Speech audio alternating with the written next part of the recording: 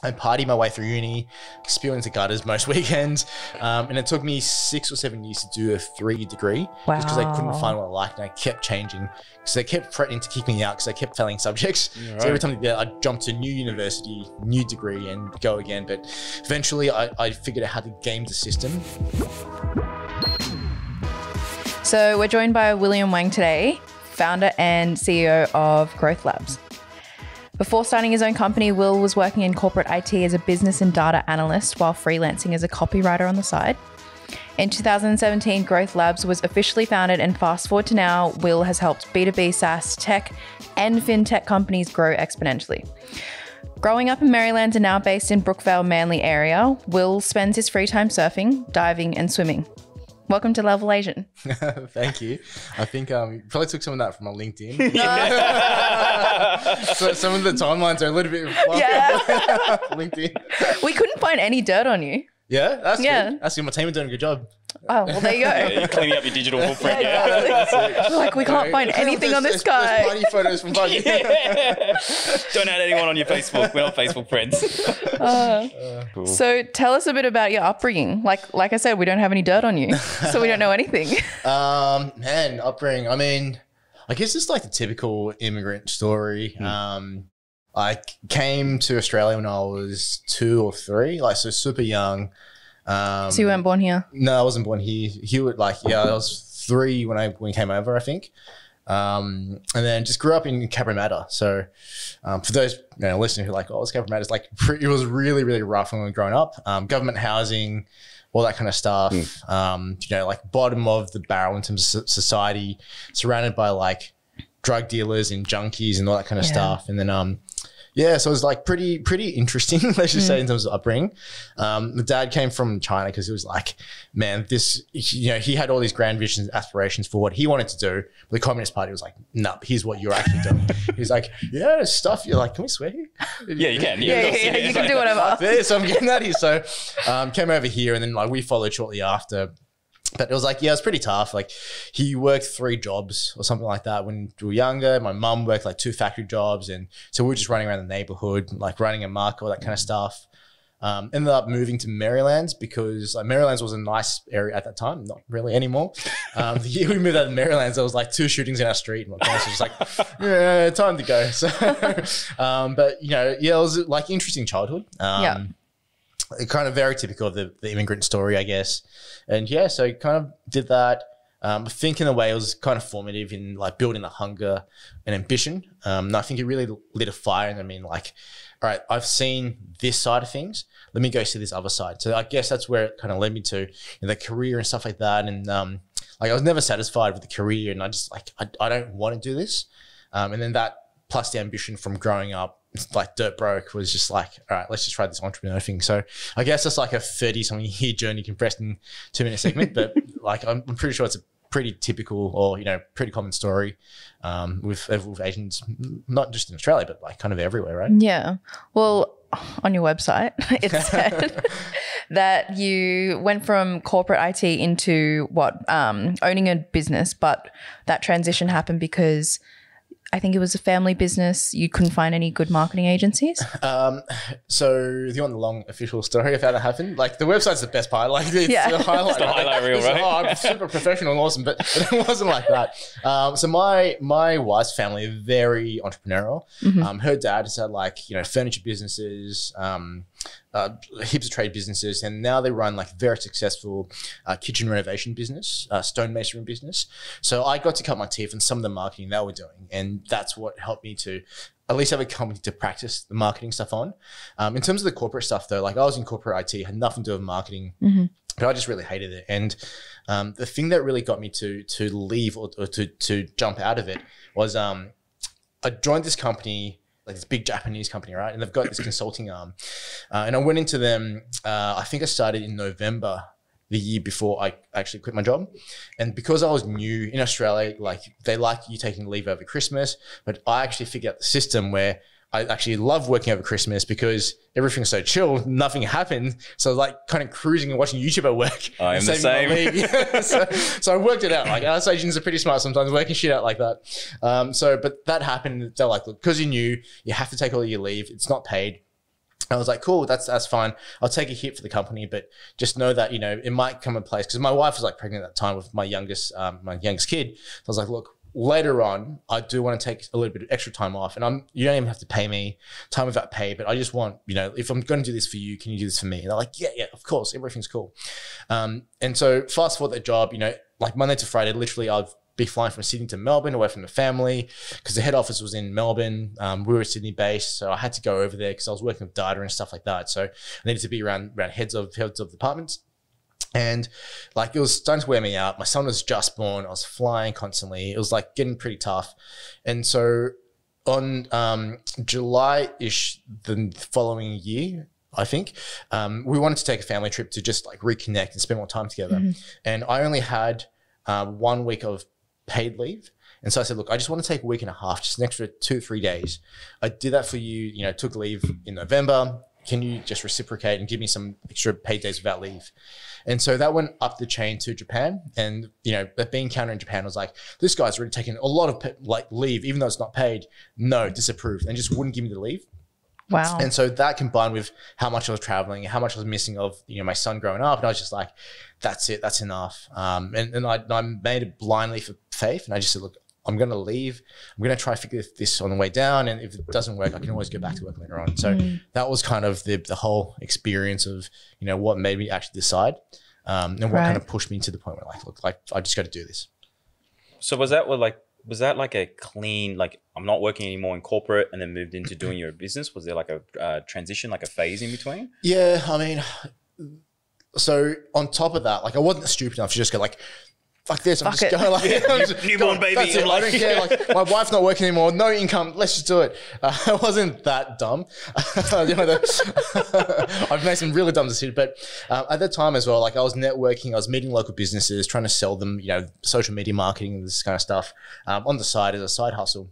And there's a local newspaper to me that had a whole bunch of clients on advertising the newspaper. And he was like, oh, we don't do this social media stuff. If you come and do it, I'll walk you into every single one of my clients and we'll crush it. Like we'll blow this up. You'll be making like 300K a year. And I was like, oh yeah, 300K sick. And he was like, yeah, we'll do all this, all of that. And he's like, just quit. Just trust me, bro, just quit. I'm like, all right, let's do this. Went to work for him, with him, but now looking back, it's more like for this guy. You know, he's like, all right, cool. Let's go and talk to this business who's been my client for like a year or something, like long-term client. I'm like, oh, awesome. Warm relationship. Let's go into it. Walked into this person's office and they were just like, dude, fuck off. We'll call the police. We're not going to newspaper again. Like, this is shit. We've got nothing from you. We've advertised for 2 years. You keep coming back every single quarter, even though we're telling you not to. Piss off right now. And I was just like, whoa, like what? I thought these were good clients. And it happened like again and again and again. Because this guy, like newspapers are, you know, magazines are on decline. Like who reads nowadays? But this guy was such a bulldog. And in a way it's good, but he went too far to the other extreme where he just literally go into a local business and just go, look, I'm not leaving unless you pay me to be in my magazine. Wow. And so like you go through enough of those times and people put up with it for a little bit, but eventually they're just like, I've given you $3,000 over the past every quarter for the past 2 years. I've got nothing back from. I'm not going to invest, but you keep turning up and not leaving.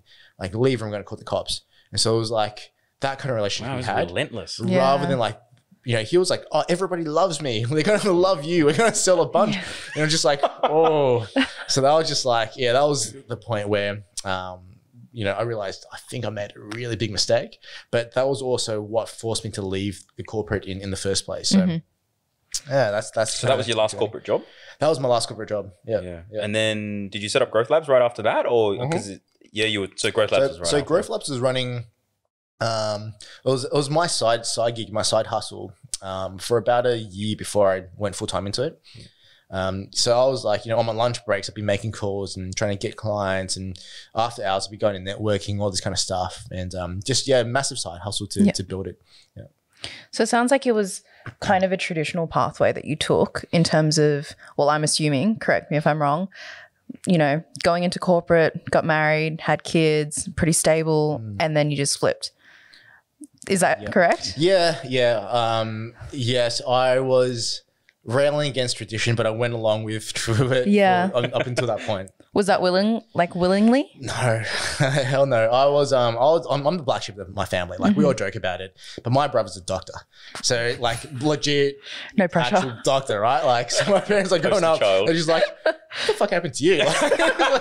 It's like I was about to go to university with like a sports scholarship to play rugby league, which in case anyone's international listen to this, it's like the most brutal sport you can play for your body, and you know I was constantly getting trampled over by like 140 kilo Maoris and Islanders. And I'm like a 60 kilo dude when I was playing, and it's just like, man, this is tough. Yeah. So I tried to go through that path growing up, but it didn't work out. I didn't like uni at all.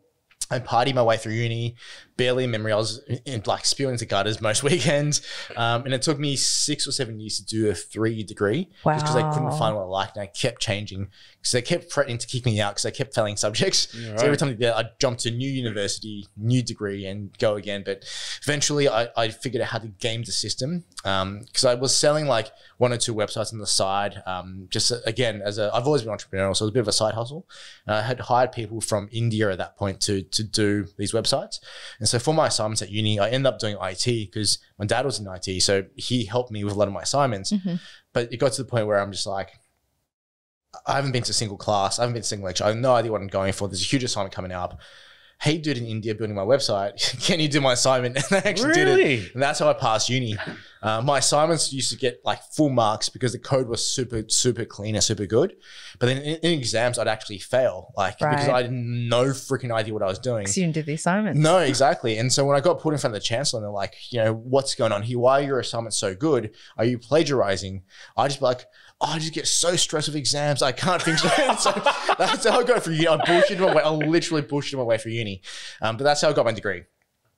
So yes, a traditional path, but within that, I found like my own little scope to be little non-traditional. loopholes. Yeah.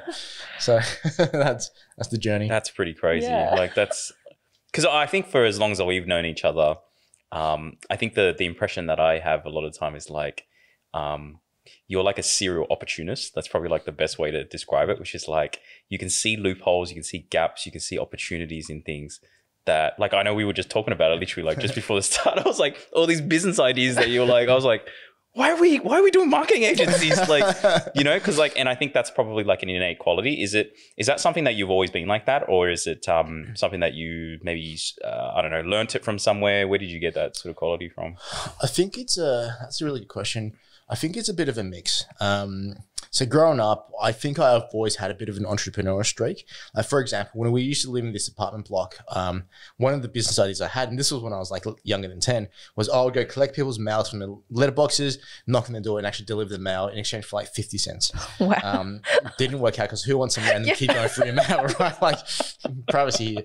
But like I remember that being one of my ideas when I was younger, but then like, my parents are quite traditional, as a lot of, you know, our parents' generation are. They kind of got beaten out of me. So I think I had a bit of a streak and then I lost it because it was more like, hey, going back to what's traditional. But then I think as I've been in business more like for a longer period of time, as I've matured and grown as an entrepreneur, I've come back to this like place where, man, there's no way I can capture every single opportunity because there's just so much opportunity out there. Right. So I think it's a bit of a mix. It's almost taught because, you know, one of the things that we complain about marketing agencies all the time and what we do, but it's so interesting because it gives you the model of how our clients run the business, and you see behind the scenes of client businesses, and it opens your mind to so many different opportunities and thoughts that you might not have had if you were just like in a different type of industry or just did one thing. You know what I mean? So I think it's bit of both. It's the exposure. It's the exposure, yeah. But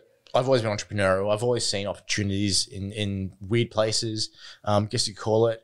Yeah, but I think having the exposure and having the growth through having an actual business that works with all these other different types of businesses has definitely been helpful. Has the way that your parents brought you up influenced that a lot? I don't think it has. In that, like, one of my memories is my parents did try a couple of businesses, but they both kind of failed. And so I think from that experience, they were more conservative because they had tried and failed. So for them, it was more about protecting yourself, not trying all these things and just having a safe path. Like for my dad to, come over here from China with nothing except the clothes on his back and do all of that, obviously security is just the biggest thing. And they've lived their life with security as the number one metric. Am I getting paid next month? Yes, I am. Everything's good in the world. So that was the kind of mentality they passed on, because they don't really, that was what helped them survive, right? Yeah. But like for us here, when I had the entrepreneurial mentality and I wanted to do things differently, they were just like, why? Like for them, I think it's almost the point where why are you squandering this huge opportunity that we've gone out of our way to get for you? Because you don't see, entrepreneurship's hard. You don't see the result of what you do for 5 or 10 years potentially. And it could be the completely wrong thing. And you've wasted 10 years of your life chasing this pipe dream. And I think that's the complete opposite, having security. So I think the mentality, I think people are getting better at it now. Yeah. Especially with our generation. We've seen other Asian entrepreneurs in, Australia, US, wherever these Asians are, they've done really, really well. So it's becoming more commonplace. But I think in our parents' generation, there were the exceptional, 1 or 2 people that did awesome, but most of them were just security based. So I think if anything, they were very against me taking this path to begin with. But now that we've had, I use the word success lightly, some moderate success, it's just okay, maybe it was an okay path. So steering off of that less traditional Asian path, what was the reaction of all your friends and family? I think my parents are so against it. They were just like, what are you doing? Because if you look at it from the outside, I found my way through uni. My parents know that my marks were absolute shit. It was absolutely dog shit. They were just like, are you getting kicked out again? Yeah, sorry, Dad. So for them, it's just it almost, I think from their perspective, it's I lucked into the jobs that I did, because I went from not even having graduated uni to being accepted into a graduate job at Coca-Cola. But the thing is, no one asked me, hey, have you actually finished your IT degree? They just assumed I had, because I had, the balls to rock up to the interview for graduate. It's on your resume. Yeah, it's on my resume. I never said I finished it, but no one asked me. Yeah, no one asked. So it's my parents are you've lucked into it, where I was 24 years old making 120 grand a year as an IT consultant. My parents were just you've made it. You've legitimately made it. My dad's I think he's probably made 80 to 90K a year for his entire career after going into IT. That was just, for him, just sweet. Security, working for a big company, I'm happy. And I was just this, you're 24 years old, you failed way through uni, you're now making 120K, 150K a year in IT in a secure job. You're living the dream. You've done it, right? So yeah, they were just what are you doing? You're throwing your entire life away. You're pissing away everything I didn't work hard for it, but you're pissing away everything that we've worked hard for, we've been into you, and you're just chasing this pipe dream. And, so that was the reaction my parents had. Friends were, I think one of the things that I've learned about entrepreneurship is that going into business for yourself, it really opens your eyes to the people that you hang around with.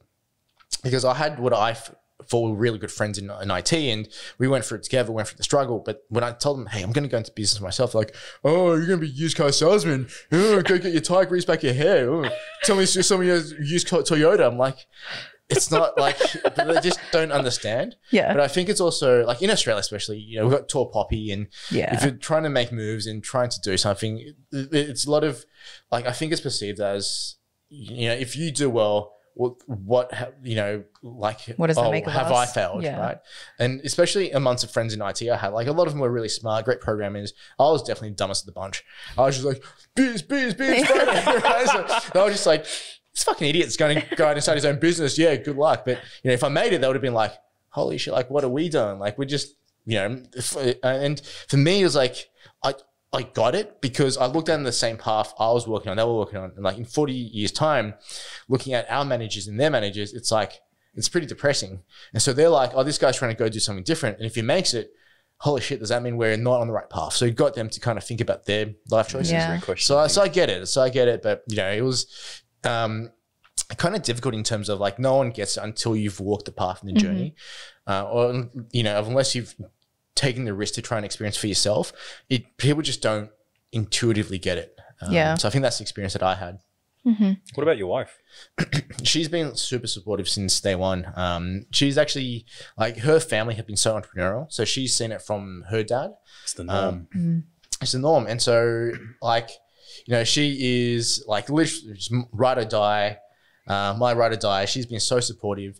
There's a point in the business where I'm like, babe, I'm so sorry. We can't pay the mortgage next month. I fucked up. Let me just go back and find a job. Like literally we struggled so hard for like 3 years. Like literally went backwards. We had money saved up, blew through that. We had, our mortgage actually went up and like a house went up in value. So we had equity, put all of that out, put into the business and lost all of that.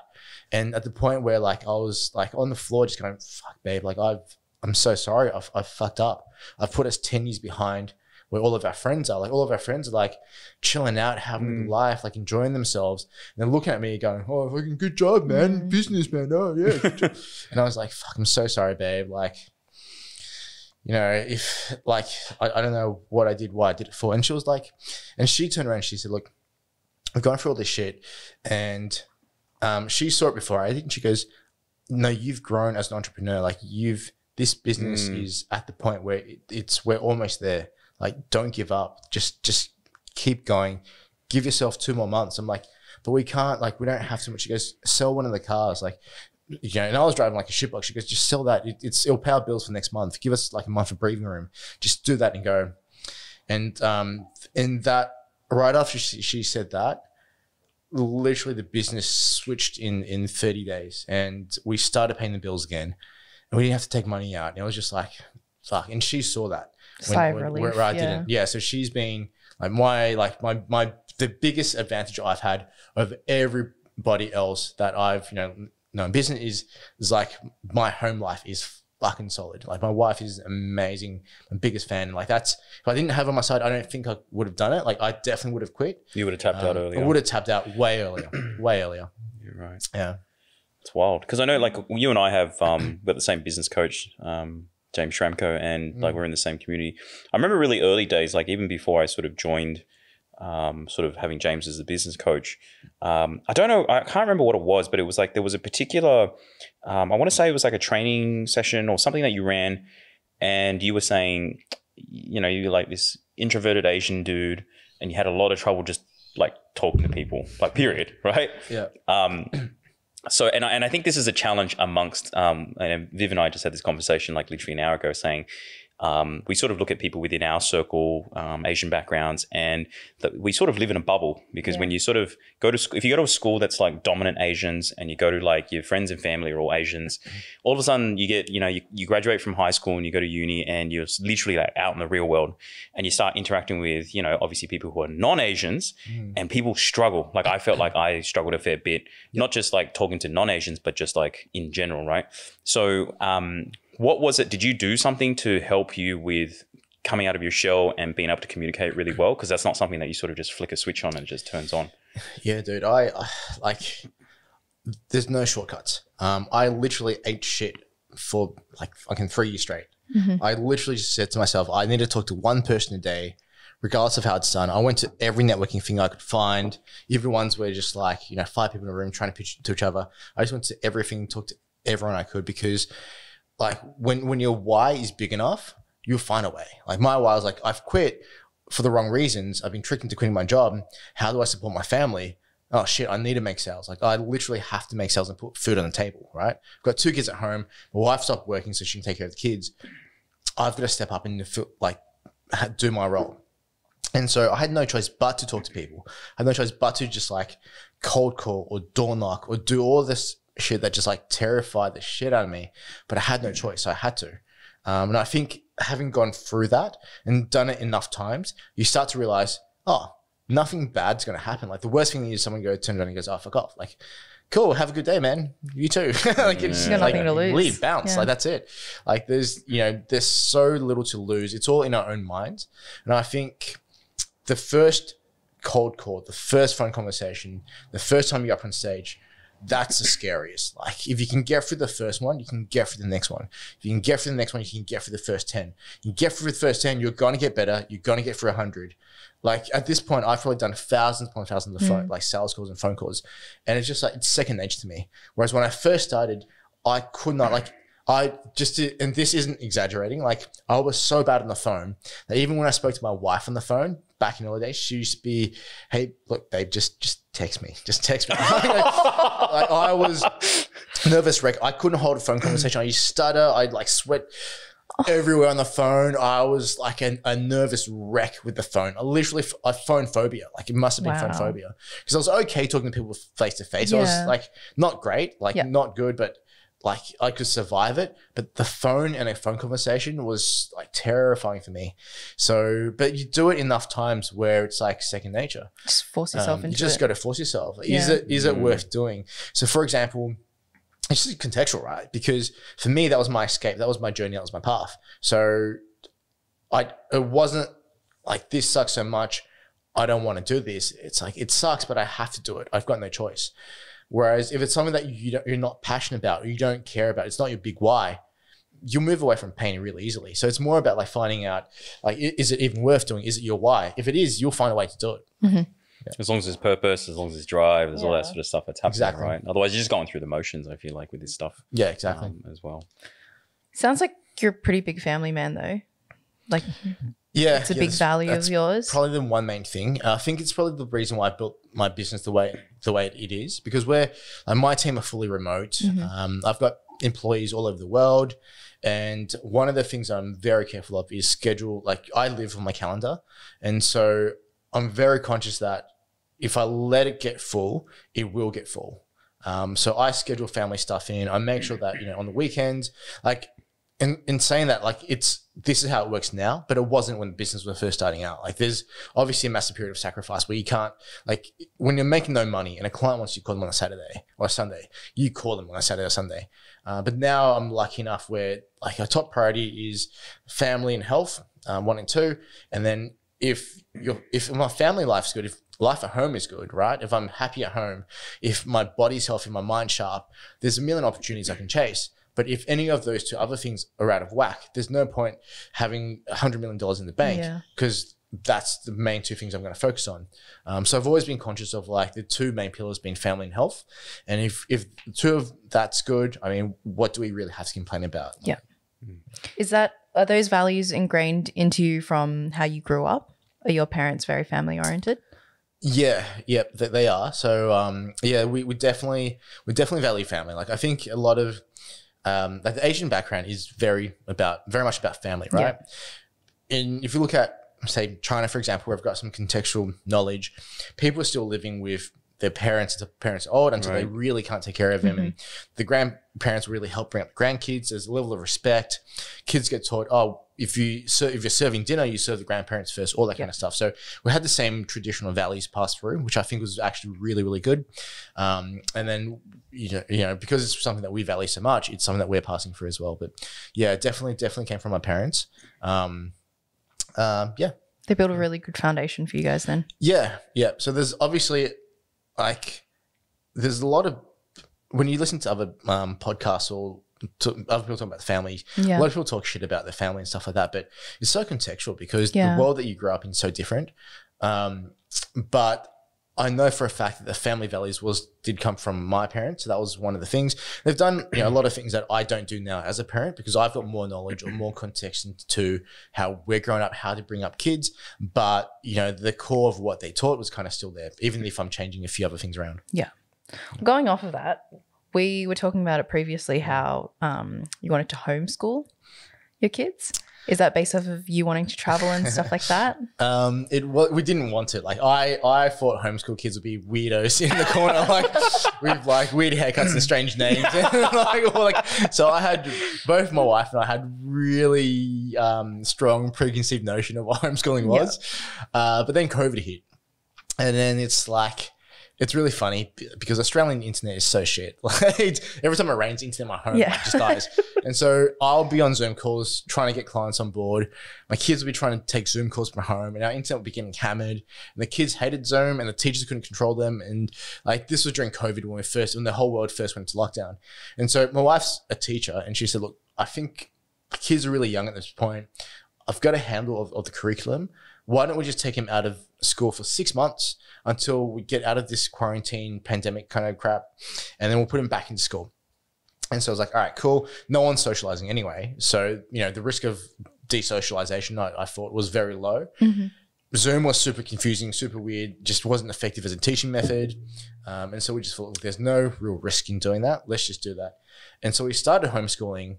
And, my daughter, when she started kindergarten, had an amazing kindergarten teacher. And she made my daughter fall in love with learning and in school and like reading. And I was like, man, this is amazing. But then in year one, it was the complete opposite, where my daughter's teacher like couldn't even bother showing up half the time. Like she'd come home and be like, oh yeah, Miss so-and-so, she hurt her back, so she's not going to be here this week. I'm like, Oh, really? wow. Like a whole week? She's like, yeah, whole week. And like, oh, Miss so-and-so, she went on a holiday with her fiance. She's getting married, so she's taking leave. I'm like, hang on. So she was there for like almost less than half the school year. Yeah. And so my daughter started falling behind, and I was just like, it just showed me like how vulnerable the children are to good and bad teachers. But you can't, like, if you're putting them in the school system, how do you guarantee that even if it's a good teacher for someone else, it might not be for your child? And so as we started homeschooling, they started really accelerating in terms of how quickly they were learning and how much they were retaining and how much they were just enjoying learning the way they were. And so, like, if you think about it, when they were in school, like they got Timmy in the corner picking his nose, punching the other kids. Yeah. And teachers are stopping class every 2 minutes. It's like, Timmy, shut up and sit down. And everything slows down to where the slowest kid in school is. Whereas at homeschool, we just let our kids learn at their own pace. And their pace was so much faster than what we thought it was. So the learning took off. We're like, oh, this is pretty cool. But then as soon as we started coming out of lockdown, there's so many homeschool groups that started from the lockdown. So I was really worried about socialization more than the education piece. But like my kids they've got 3 set play groups every week. So they actually spend like 4 to 5 hours each time at these play groups. So socializing with other kids more than they are at school anyway. And then, they've got activities like we'll take them to Brazilian Jiu-Jitsu. They'll learn that. They'll go to Muay Thai classes. They'll go to art classes, music classes, and the stuff that they pick themselves. They really got a self-interest and a love for it, but they're also socializing as well within that context. Like it helps to travel. So when I used to travel a lot, it used to be like, start missing the family and start getting sick of travel. But now it's like every single trip I take, they go with me. It's like this big adventure and I learn about the world. So it's been awesome. Like it really has. Yeah. Wow. Are they good to travel with, like the kids? They're good travelers. They're amazing travelers. They're really very good travelers. lucky. That's so good. Because I've seen nightmares. I've seen the opposite. I think they were really bad in the car when they were young. Yeah. Really, really bad in the car. But surprisingly good in the airplanes. So it just worked out really well. When COVID hit, it was like I know COVID was really tough for a lot of people, but we kind of lucked out because both in terms of the home life and going to homeschooling with the kids, that was really lucky because COVID forced us to do it. So it forced us to see the side that was really good. And then in business, like our business blew up during, like in a good way during COVID. So we were very, very fortunate, very, very lucky for that situation to be where we were. Do you find that, I guess the demographic of how many people are homeschooling as well is more common now with, I guess, our Asian generation as well, because we've got more education and more knowledge of how to, I guess, raise kids or our own experiences? Yeah, I don't go to as many homeschool events as I should. My wife is still definitely the main person taking care of the kids. But, I'm hearing that there's lots of halfies, right? She's like, okay. Like there's halfie and, but I think with our generation, it is going to be more of a common theme because like we see things differently to how our parents see it. Like our parents just like, go to school, go to university, and it's very set. Yeah. Whereas we've had our eyes open to like all this opportunity. So, and we're having these conversations where we normally, our parents will never have these conversations. Like if one of their friends is homeschooling their kids, like, all right, let's keep away from that friend. Yeah. They're a bit loony, Don't even figure out my family that bullshit. Like, but the fact that we're having this conversation, like conversations lead to, exploring and, so I think it's definitely going to be one of those things that does come up a bit more. And especially if you look at like the way that people work and the way that people realize, well, there's more freelancers than ever before. There's more people, self-employed or whole digital nomad thing. More digital nomads. So everyone's starting to, I think more and more people are starting to question, like, why do we need to do it the way we used to do it before? We've got all these other alternatives. Yeah. But I also think like, Asians being very risk averse and they're always going down like the safe pathway. The preconceived notion was that if you got a good paying job at a stable company, it was really safe. And then when the pandemic came along, it was like, you ain't that safe, right? A lot of people are laid off. A lot of things changed. A lot of people re-questioned their careers and that sort of stuff. And it was weird because I felt like certain businesses, while some of them suffered, I think like businesses like ours, which were more digital based and we were like fully remote and we were almost like ready for the pandemic, that we thrived like in this situation. So it's weird to sort of see that backflip. And then now a lot more people, like I feel like I've spoken to a lot more people who are talking about things like being a digital nomad or like working location independent. And this was something that, prior to like setting up Social Wave, I did a year of travel. I was like doing the thing and I wanted to do it. I loved it. But I remember this was like 2019. No one was really seeing that as an opportunity. And what was really strange was when I was telling people about me going away, they were like, whoa, you're really brave. Like, this is really like a really courageous thing. And in my head, I'm like, this is nothing. It's like you talk about the why. It's like, I always wanted to do this. It was like the thing. And like almost I had to get it off my chest. So I had to do it. Otherwise I'd be kicking myself like 10 years down the track saying I never did it. So it's funny and bizarre how like sometimes you see things ahead of like, I guess the curve and then you see a few years later how it manifests. I suppose the other example, like if we're talking about business here, was like, I remember we first started, my girlfriend and I, we started our own business selling terrariums, which is like, terrariums are I love terrariums. Terrariums are amazing, right? I love that shit. So this was like 2015, 2016. This was like well ahead of terrariums, except we didn't know how to do any marketing at the time. Our form of marketing was like literally going to glebe markets on a Saturday and setting up like a tent there and paying like, I think it was like $150 per week for it. And people wouldn't buy because people, when they go to glebe markets, they just browse and they don't do anything. So I guess my point is that it's like, it's all this perception of like what is safe and what is, but in actual fact, it's not. And I'd be curious to get your take. It's like, if you had to give advice, because obviously you've been doing business for so long now. Yeah. If you're someone like, if you think about our listeners right now, they may be like someone who's either in high school, maybe uni, or maybe they're working a corporate job and they're looking to go out and do their own thing and they're hating what they're doing. What would be sort of your advice, I guess, in terms of how you would approach it? I think I would say, and I don't want people watching, listening to this to come at from a negative angle, but I would say, like, we're all fucking going to die soon. You know what I mean? Like, you've got one life, you've got one shot at this shit. Why not do everything, like have everything you want, be everything you want to be, go where you want to go? Like, why would I settle for mediocre? Like, I don't get a second chance at this shit. It's either I experience this amazing ride, this thrilling experience, and love the shit out of everything I do, the people I hang with, or I can go through miserable and at the end of it, just turn back and go, oh, I wish I'd done something completely different. I didn't want to be in the position where you're at the end of your life in a nursing home going, oh, what was the point? Like that for me is so scary. Like I'm willing to sacrifice going bankrupt, going, homeless and living with my in-laws for like 20 years if I gave it a shot. So I'm not going to look back and go, maybe I should have. Like, no, I'll put it all on the line now. The risks that you think are bad probably aren't going to end you. Like, you can go broke trying to do business, but are you going to die from it? Like in Australia, probably not. Like, you've got, welfare's good. Welfare's good. If you get sick, Medicare's amazing. Obviously, but please don't take it as advice. Someone's going, this will go, told me to go, now I'm like homeless. My job. Like this guy, I'm going to serve, like, don't, like, but obviously, there's, if you think about the risks, what are the biggest risks that can happen? Well, everything blows up. You go through your life savings. You end up living with your in-laws. Is that bad of a life anyway? Still alive. You're still alive. Yeah. As long as you're breathing, you've got another shot. You've got another opportunity. But the only time that, you don't is when you give up. So for me, it's like knowing all of that, like knowing that I've only got one shot at this, I want to experience everything. Like, people, I think a lot of people dream too small. Or they go, oh, if I can just have a comfortable life, that's great. But I was like, I want to drive a Ferrari. I want to drive a Lamborghini. I want to know how it feels to fly first class. I want to know how it feels to have like a personal chef.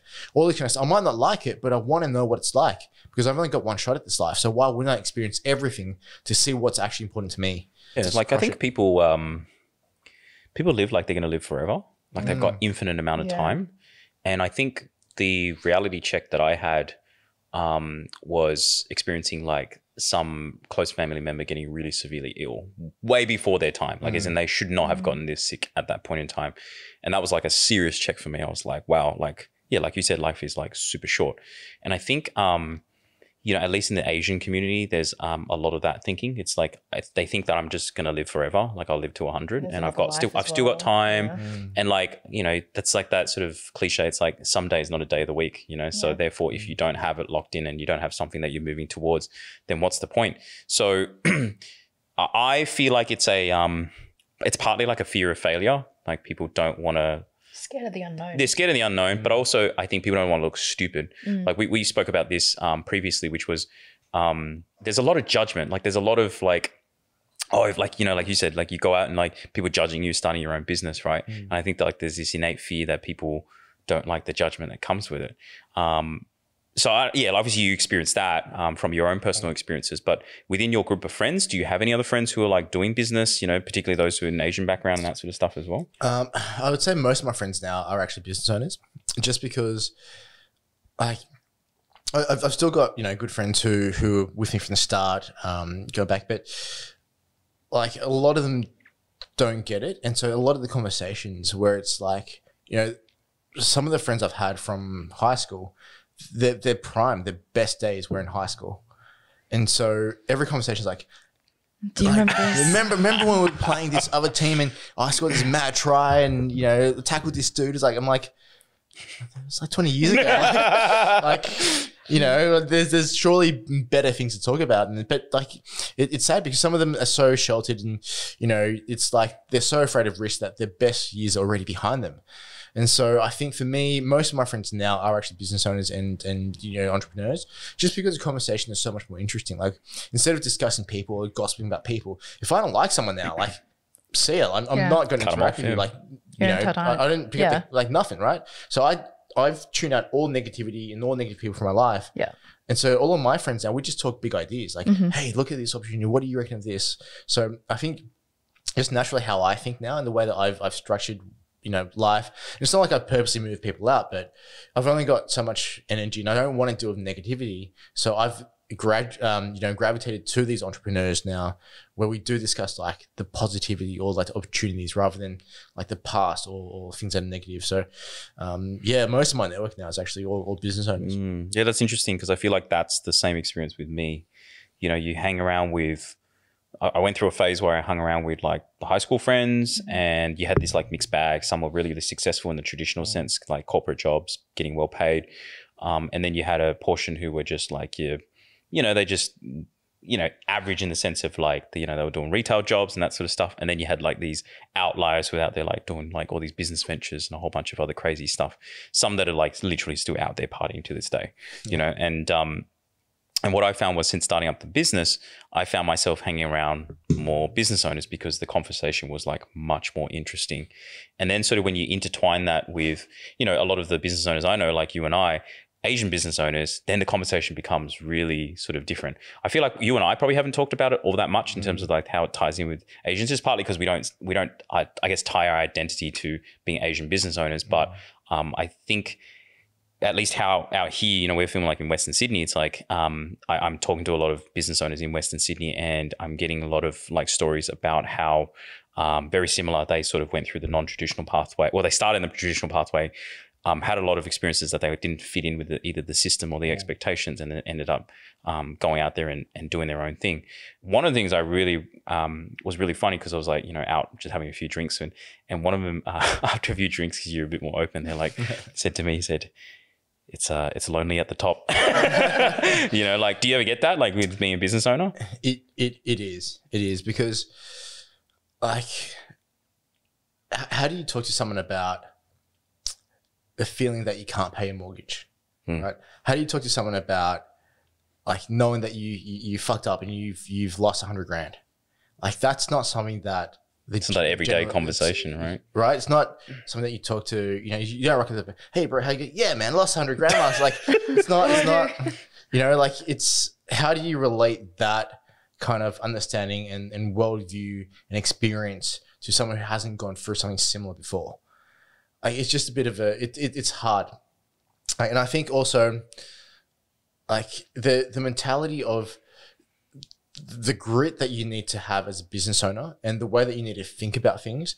If you weren't persistent, if you weren't resilient, you would have given up so early on.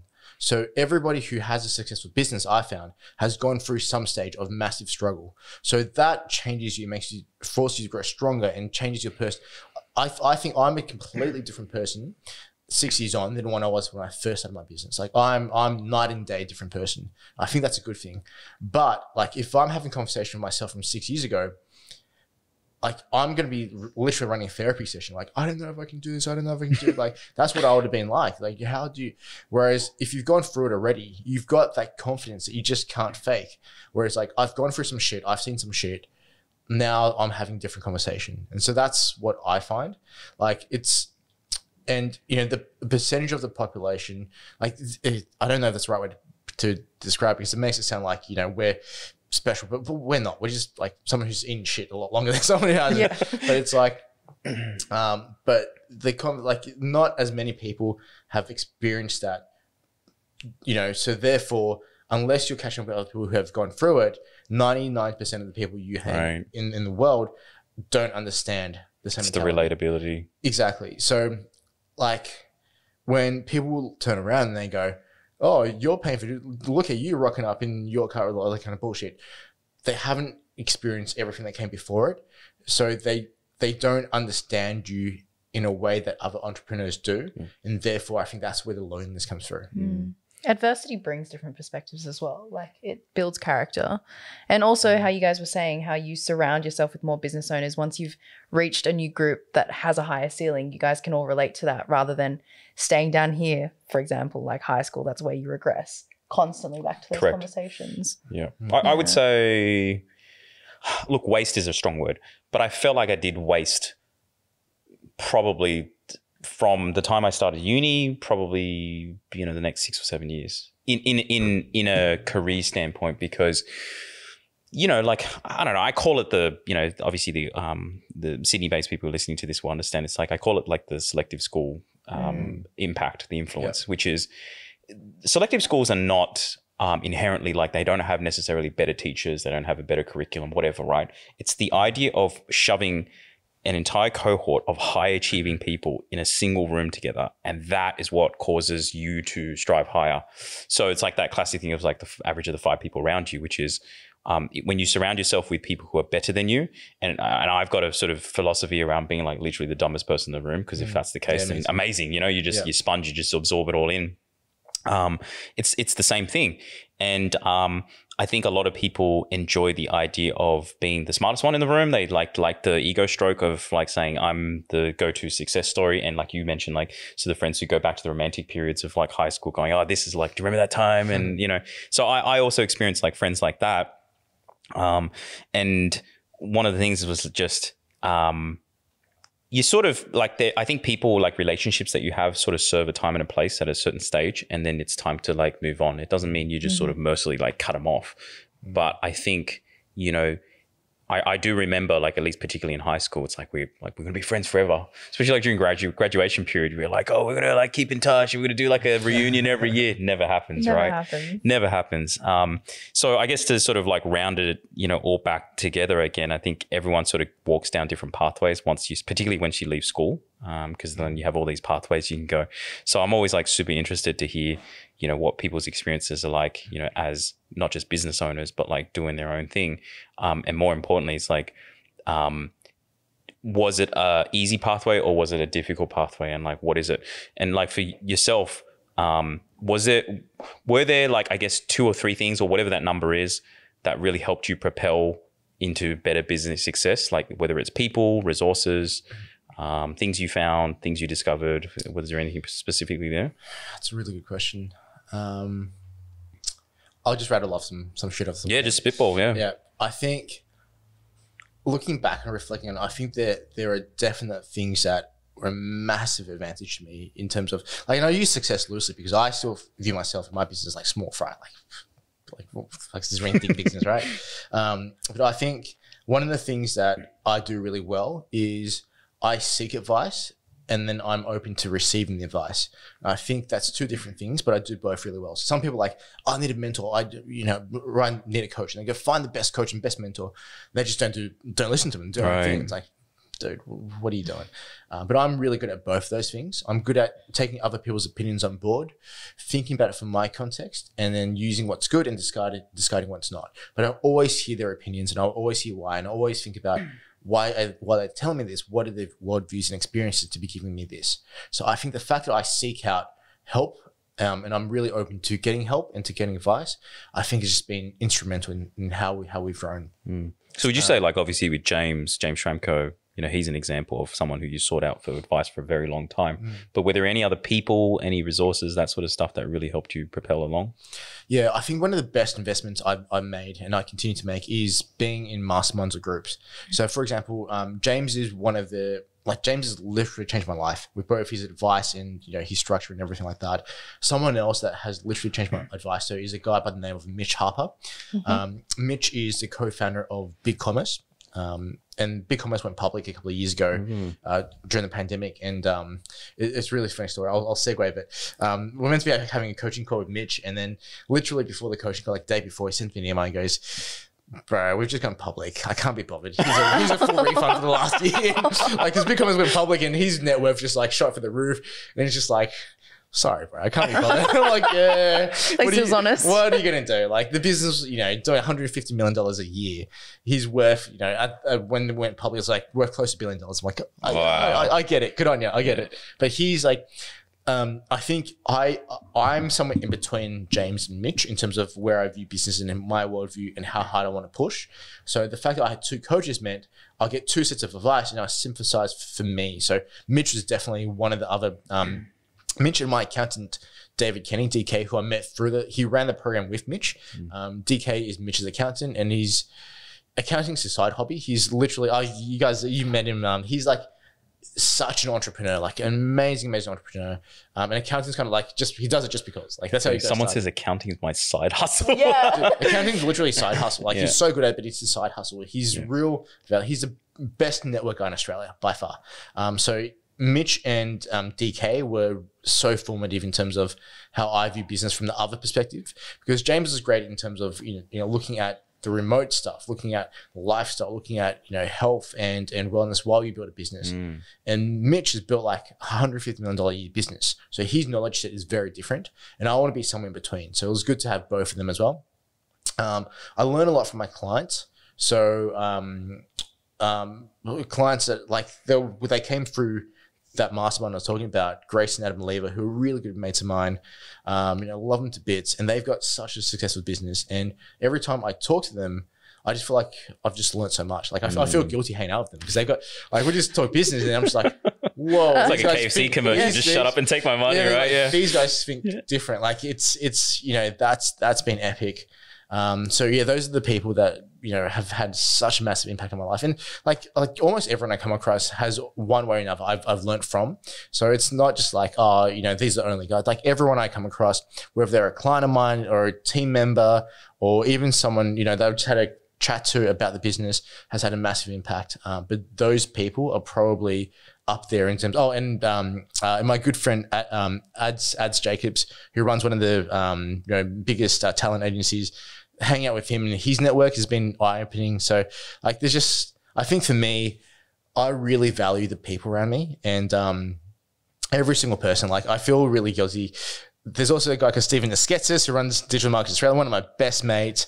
He was one of the reasons my business turned around the way it did. So Stephen Nesketsis was one as well. There's just so many people that I feel guilty for mentioning particular names. There's so many that I owe so much to. Yeah. Exactly. It's like, thank you, my mom and my dad.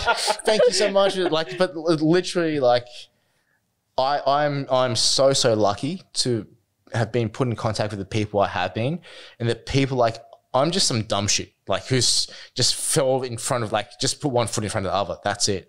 But everyone around me has been the guiding where I place my feet. And so everything I've achieved, every success, quote unquote, that I think I've had is directly a result of every person I've named and more. when I was about to fail, my business was about to go under. I was about to go back to work. Steven Esquesses took a chance on me. He goes, bro, you're such a good marketer. You just don't talk about yourself enough. Get up on stage. He ran an event. He goes, get up on stage and talk about it. From that event, I landed my biggest client at that point. And that one client paid all of my bills. I'm like, shit, I can breathe. I can pay my mortgage. All right. And from that, you know, I can literally, every single one of the people I spoke about, I can trace a point where they've changed my life. And so like for me, it's like, I feel like I've been so lucky, like so lucky in terms of who I've been able to come across. And, you know, if I can give back 10% of the value that everyone's given me, like I'll be over the moon because they've given me so much. So I think that's the one thing that I've been really lucky with. Just who you know. But I also think it's not just luck. It's the fact that you've been really self-aware of who has helped you pivot in certain ways as well. Not a lot of people can pick up on that and take action. Like you said, you seek advice and then you apply it. Yeah. Yeah, I think that's the, like, I'm so comfortable talking about everything else except myself. But I think, I think one thing that makes it easy for me to make friends is that I'm like, when I go into talking to someone, I get to know someone, I'm like, what value can I give to these people? And even like most of the people I hang around, you know, they're way more successful than me. Like I'm literally small fry, but it's like, can I give one bit of knowledge that they might not have had? Can I put one connection in front of them that they might not have had before that can help them?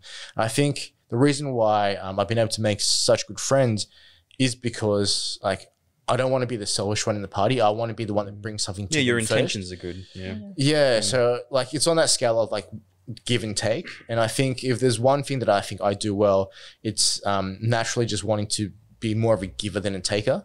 And I think people kind of sense that, I hope. Because I think one of the things that stuck out for me, I guess seeing you from afar is you are a master networker. Like no doubt about it. I know you won't say that yourself, but I think in my eyes, like if I were to see sort of out of all the people that I know, you are one of the best networkers. And I think it goes back to you sort of seeking out knowledge, the giving value, all of that sort of stuff that you spoke about as well. But I think it's like, I think more importantly, it's getting outside your comfort zone. So if you talk about like the exposure stuff that you were doing, because to go from a guy who's like super like phone phobia to like literally like knowing some like heavy hitters speaking out there is not easy. Yeah. Speaking on stage, like it is, you know, it's like people talk the talk, but they don't walk the walk. So I think if I've learned anything out of this is actually to not just, I think people fetishize like ideas and like learning and they seek out wisdom, but they do nothing with it.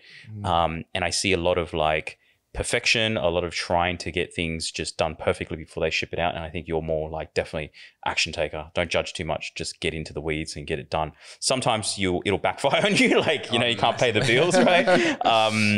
But I also think like, I take a lot from like even like investing philosophy, which is like instead of timing the market, it's time in the market, right? And I think for you, I think just the sheer 6 years plus of just being in the game and doing this consistently, you're going to have your ups and your downs, but at the end of it, you're still going to win on the back end, right?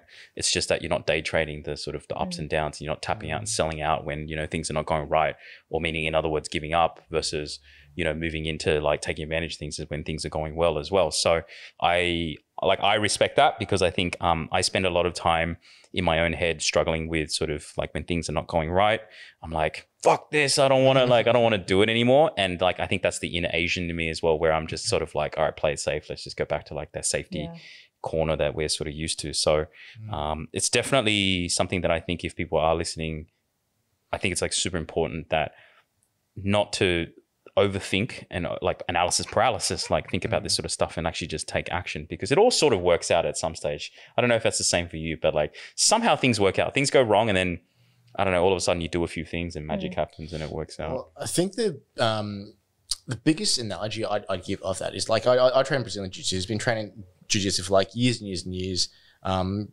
Pretty good at it, I would say.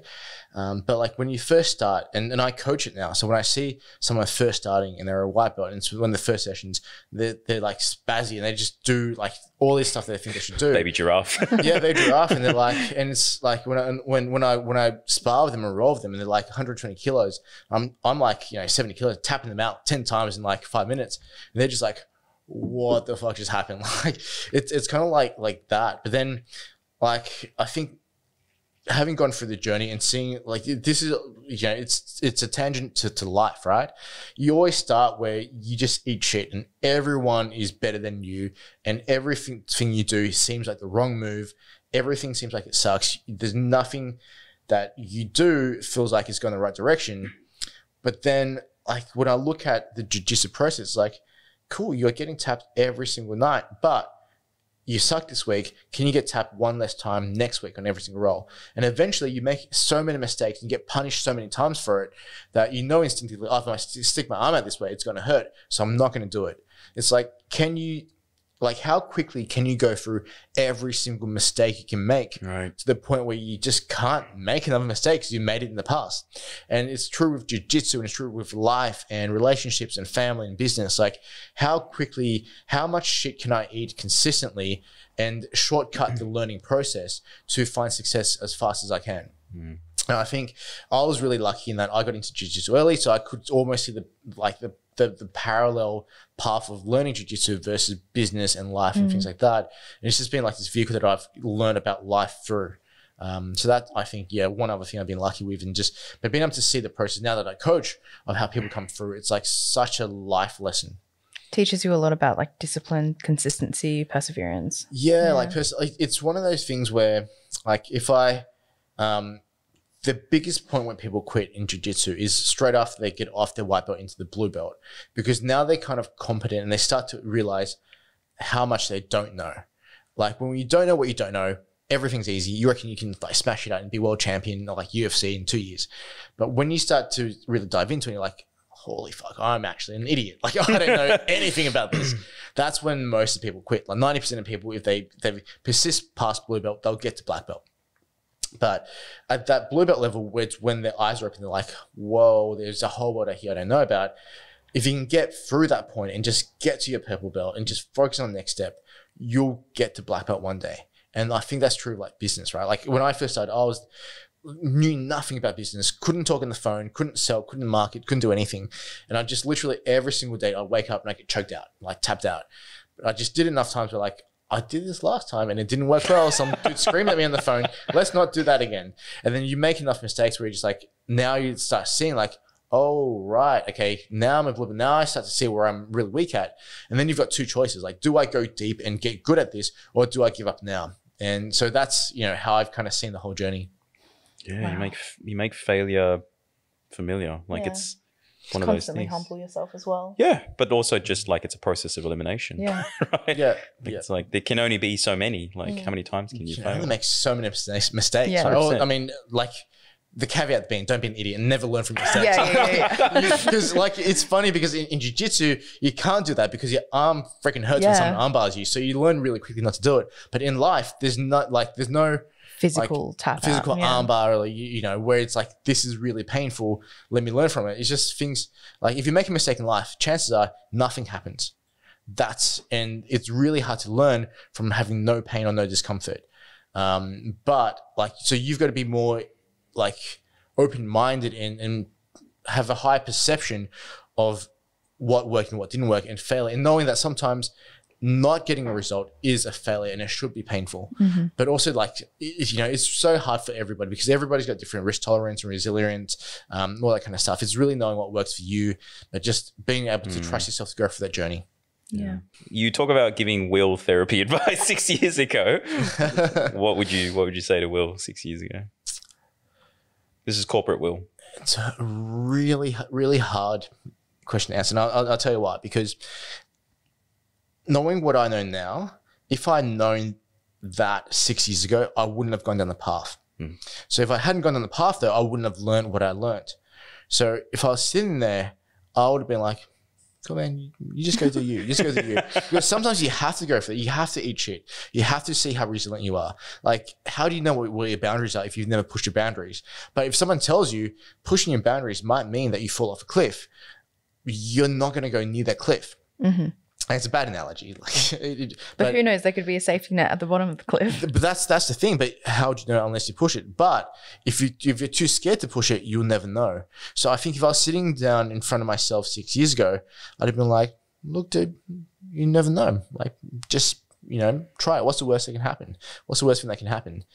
all the while knowing that actually it's a pretty fucking tough journey, man. Like, you know, put your big boy undies on because it's going to be like a shit fight. You're going to have to get down and scrappy. But I wouldn't actually say that to myself because then I wouldn't even do it. For people viewing this, they might be like, oh, nah, that's too cheesy, not me. But find the thing that drives you. Like what drives you to do what you do. And you've got to find enjoyment in what you do versus the result. Like if it's just the result, I would have stopped growing about a year ago because I hit all the financial targets I set for myself. Right. You know, It's last the year. process. And I was just like, fucking king of the world. Like, look at me. But because I enjoy the journey so much, because I enjoy the process so much, I've got so much joy in just doing what I do that I don't, at this point, I'm just like, I just want to find a more effective and efficient way of doing what I do rather than like, oh, I need another $1 million. Like the money is like, yeah, cool, we're comfortable. But it's like, I wake up every morning, I'm just like, let's break some shit. Like let's have some fun, you know? And that's, for me, it's like such a big driver. Like I'll never retire. Like I'll work to the day I'll drop down and die. But I love what I do so much. I don't even know if it's work for me. But like, if you're young and you're listening to this and you've been sheltered in a little Asian family and your parents have been like, Timmy, don't do this. Like, just try shit because you never know. Because I tried IT, I knew that I hated IT. Like, it's not what I want to do. But then I tried this marketing thing. I'm like, wow, this is really interesting. So like, I've had so many different things that I've really gone for and obsessed about as I was growing up. Like I thought at one stage I was going to be a professional rugby league player. Didn't work. Don't have the body for it. Then I thought, I'm going to be an environmental scientist. Didn't work. Went to my first maths class in university and they're like, oh, this is imaginary number. I'm like, I don't get real numbers. Imaginary, what the fuck's this shit? And then like, there's so many different things that I had to try before I found like, oh, I think I'm actually kind of good at this one. And so knowing like your enjoyment versus what you're good at and just being able to flip over to enjoy being good at something rather than enjoy that, you know what I mean? Like, you know, you can be good at playing video games, but that might not be where you end up in your career. But you've got to learn to find the thing that you don't mind, but then enjoy being good at that thing. And the enjoyment of being good and chasing your craft and improving yourself is going to get you a lot further than like, you know, financial goals or like material goals, because that goes through so quickly. And then it's just like a Porsche is the same as a Toyota. Like it's not, but you know what I mean? Like you get used to that stuff, but you've got to find the thing that gets you up in the morning, gets you excited. Gives you fulfillment. Yeah. Thanks for coming on the podcast today. Thanks, Anna. This was fun. Yeah. And obviously I think to round out, if anyone wants to say either, I don't know, get in touch with you, they want to learn more about what you do. Where can we find you? Yeah, where can you find you?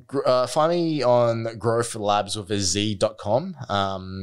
Z because I couldn't buy the domain over there. I just did it and it's worked out well so far. So that's the company website. Find me on there. Otherwise, LinkedIn or wherever. We'll link in the show notes anyway. Yeah, just chuck a bunch of links in there. All right. Well, I think we'll wrap it up at there. Appreciate you coming all the way out here. Thanks for listening to the Level Asian podcast. Make sure you subscribe and leave us a 5-star review if you enjoyed the episode. And why not share it with friends and family who might enjoy it too? Also, make sure you head over to levelasianpodcast.com to join our email list and to receive the latest updates and get notified when the next episode drops. If you know a great guest we should feature, email us at contact@levelasianpodcast.com or DM us on our socials in the show notes. Catch you on the next episode.